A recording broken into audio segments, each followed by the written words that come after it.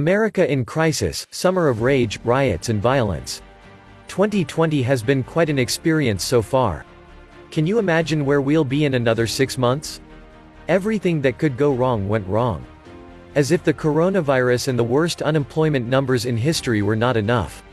Outrage spills across America, the nation's largest cities are exploding with rage. As angry protesters take to the streets and attack police and destroy property. America today is in chaos, with mass protests, looting, arson attacks, looting, vandalism, and violence spreading from coast to coast. Amidst what is one of the worst health and economic crises ever. This is not going to have a happy ending. Economic turmoil, mass unemployment, civil unrest, corrupt, uncaring government, manipulation of the food chains, and add a pandemic in. This is the perfect storm. We all getting played to turn against one another, wonder who that is. Add into the equation, food shortage, natural disaster, solar minimum, heatwave, locusts attacks. There will be a lot more rioting, looting, and civil unrest as the US economy continues to collapse. What we have seen in the city of Minneapolis is only the start.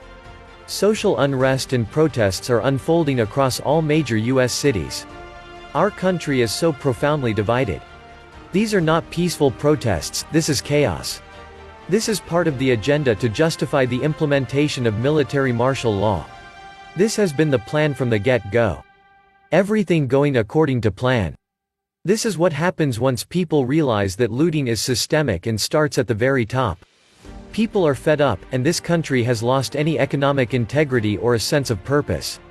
Those who make a peaceful revolution impossible will make violent revolution inevitable. America is coming apart, as we have riots, much like what we saw happening in Hong Kong. The White House is now suggesting the military may be sent in. Trump tweeted, "When the looting starts, the shooting starts," quoting Miami police chief's notorious 1967 warning. Trump and Pompeo called Hong Kong rioters freedom fighter, while American protesters are called thugs. Smack of fullest hypocrisy and hegemony nature of the US unassumingly as a policeman in other countries' internal affairs. What the CIA did in Hong Kong is coming around to haunt us at home. This is called karma. After years of fomenting revolts and rebellions in other countries with zero regards for the people who live there, time for the US to have a taste of their own medicine. Why is America sending troops to quell their own rioters immediately after a day of protests and is making a huge fuss to prevent China from sending in their own troops for Hong Kong protests? Definitely double standards here. In the USA, protests for a few days, sent in the military to shoot. In Hong Kong, protests for 1 year, the police must act with restraining, otherwise, sanctions will be imposed on China. Bringing in the military to the streets of America will only get a lot more people killed. Problem reaction solution. The people will cheer for their troops marching in. Order out of chaos. The aim is to establish an overt police state and surveillance system that is used to oppress the masses and keep control of the country in the hands of the current owners and rulers of the USA after the US empire collapses, for generations to come. The surveillance systems are already in place.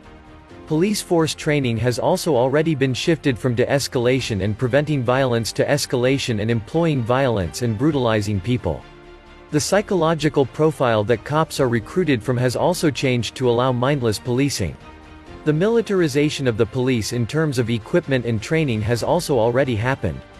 Returning veterans who have been to war and know the truth, ex-cops and other dissidents of the regime are already being labeled as domestic terrorists. The laws that make the establishment of a police state as a response to a crisis are already signed into law in the Patriot Act and NDAA.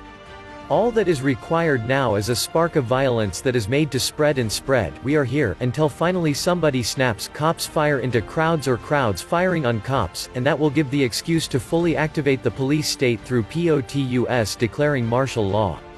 So now here comes civil war, martial law, and the troops. Congress and the Senate will be suspended. The courts will be suspended. Power to rule will be fully shared between the head of DHS, head of FEMA, and POTUS, White House. And there is no limit to how long the president can keep democracy suspended like this, with FEMA, DHS, and White House being in charge of the country, instead of the legislative, judicial, and executive branches of government as the Constitution declares. What happened in Minneapolis was a spark that could ignite a civil war in America. This is going to escalate dramatically as the economy begins to collapse.